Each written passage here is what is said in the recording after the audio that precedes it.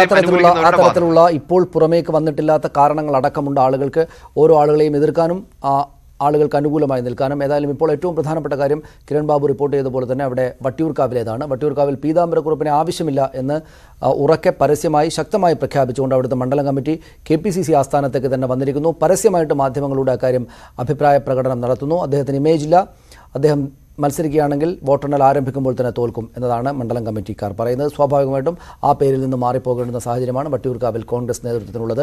മറ്റുള്ളിടങ്ങളിലും ആലോചനകൾ തുടരുകയാണ്.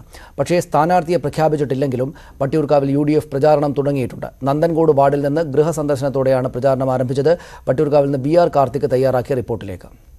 ശക്തമായ മത്സരമാണ് ഇത്തവണ വട്ടിയൂർക്കാവിൽ പ്രതീക്ഷിക്കുന്നത്. അതുകൊണ്ട് തന്നെ സ്ഥാനാർത്ഥി നിർണയത്തിന് കാത്തു നിൽക്കാതെ മുന്നണികൾ തെരഞ്ഞെടുപ്പ് പ്രചരണം ആരംഭിച്ചു കഴിഞ്ഞു. Kovalam MLA M. വിൻസെന്റിന്റെ നേതൃത്വത്തിൽ നന്ദൻകോട് ഗൃഹസന്ദർശനത്തോടെയാണ് പ്രചരണത്തിന്റെ തുടക്കം. എന്താണ് നേരത്തെ പ്രചരണം? അല്ല, ഞങ്ങൾ ഈ പ്രചരണം തുടങ്ങിയത് കഴിഞ്ഞ പാർലമെന്റ് തെരഞ്ഞെടുപ്പിൽ UDFനെ സഹായിച്ച ആളുകളാണ്. അവരോട് നന്ദി പറഞ്ഞുകൊണ്ട് ഞങ്ങൾ ഗൃഹസമ്പർക്ക പരിപാടി ആദ്യം ആരംഭിക്കുകയാണ്. ഞങ്ങളുടെ പ്രചരണത്തിൽ ജനങ്ങളുമായി നേരിട്ട് ബന്ധപ്പെട്ടുകൊണ്ടുള്ള പ്രവർത്തനങ്ങളാണ് ഈ തെരഞ്ഞെടുപ്പിൽ നടത്താനാണ് ആഗ്രഹിക്കുന്നത്. ഞങ്ങളുടെ ഈ കുറവങ്കോണം മണ്ഡലത്തിൽ യോഗം ചേർന്നപ്പോൾ ഗൃഹസമ്പർക്കം പരിപാടി ആദ്യമേ തുടങ്ങണം എന്നുള്ള അഭിപ്രായം ഉണ്ടായിരുന്നു. അങ്ങനെ ഞങ്ങൾ ഇന്ന് ആരംഭിക്കുകയാണ്.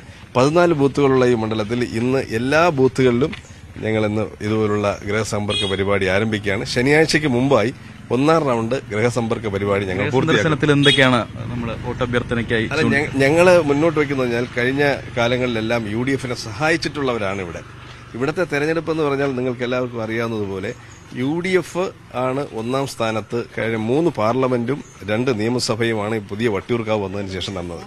അതിലെ 3 പാർലമെന്റ് തെരഞ്ഞെടുപ്പിൽ 2 പാർലമെന്റ് തെരഞ്ഞെടുപ്പിൽ UDFനാണ് ഏറ്റവും കൂടുതൽ വോട്ട് ലഭിച്ചത്. 1 പാർലമെന്റ് തെരഞ്ഞെടുപ്പിൽ BJP നേതൃത്വത്തിലുള്ള NDAയ്ക്കും, 2 നിയമസഭാ തെരഞ്ഞെടുപ്പിലും UDFനാണ് കിട്ടിയത്. അപ്പോൾ 5 തെരഞ്ഞെടുപ്പുകളിൽ 4ഇടത്തും UDF ആണ്. ഒരു സമയത്ത് മാത്രമാണ്, അത് 2016 ത്രികോണ മത്സരമുണ്ട്. ത്രികോണം എന്നുള്ളതല്ല, LDF വളരെ ബഹുദൂരം പിന്നിലാണ്. ഇപ്പൊ നമുക്ക് കാണാൻ സാധിക്കും, ഏകദേശം പകുതി വോട്ടാണ് കഴിഞ്ഞ പാർലമെന്റ് തെരഞ്ഞെടുപ്പിൽ LDF പിടിച്ചിട്ടുള്ളത്. ഇവിടുത്തെ 5 തെരഞ്ഞെടുപ്പുകളിലും UDFും NDAയും തമ്മിലാണ് ഇഞ്ചോടിഞ്ച് പോരാട്ടമെന്ന് കണക്കുകൾ കാണിക്കുന്നു. ഇപ്പോ അവകാശവാദങ്ങൾ പറഞ്ഞിട്ട് കാര്യമില്ല.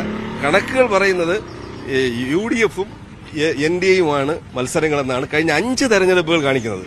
UDF 4 തെരഞ്ഞെടുപ്പിൽ മുമ്പോട്ട് വന്നു, 1 തെരഞ്ഞെടുപ്പിൽ NDA മുമ്പോട്ട് വന്നതായിട്ടാണ് നമുക്ക് കാണാൻ സാധിക്കുന്നത്. അതുകൊണ്ട് UDFും NDAയും തമ്മിലുള്ള മത്സരമാണ്.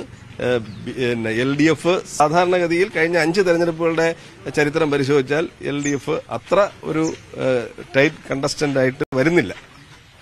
അതുതന്നെയാണ് സാഹചര്യം. വട്ടിയൂർക്കാവിൽ ഏതായാലും പ്രചരണ രംഗത്ത് മുന്നണികൾ മത്സരം ആരംഭിച്ചു കഴിഞ്ഞിരിക്കുന്നു.